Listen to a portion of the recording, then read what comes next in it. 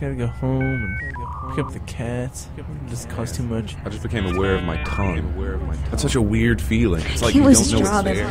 He's my job. I can't believe my boss raped me. At 1300, our servers were hacked by an unknown source. The threat level is now over 9,000. You need to fix this immediately.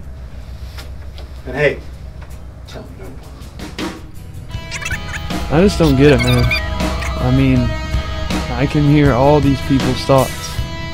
I know things before they happen, and I can control it. Talk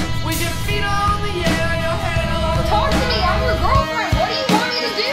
Shut up! Just shut up!